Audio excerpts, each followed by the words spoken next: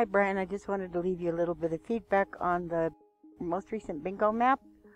I can't make a video because can't record and play right now.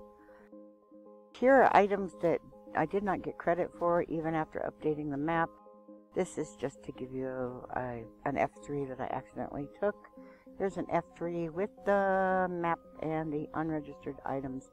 It wouldn't update. I threw the thing a million times on the floor and stuff. And oh, the other thing is, when during the end of the game, I kind of froze up several times when I would try to teleport to the room that updates the map and back, and it looked like this, both coming and going, and I mean it would freeze up for a few minutes.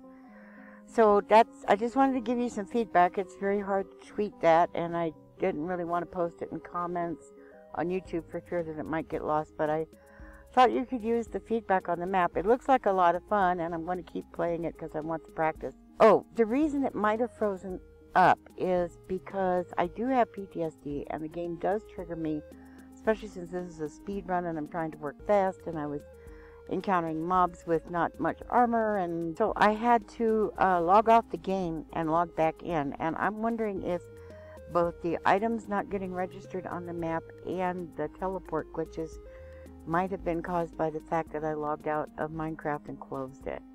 Anyway, you wanted feedback on how the map works, so here's a weird one from somebody who's vision impaired and takes her time and can't even record gameplay right now, but I will be getting a new gaming computer soon. So anyway, thank you for making it. I'm having fun playing it and practicing it.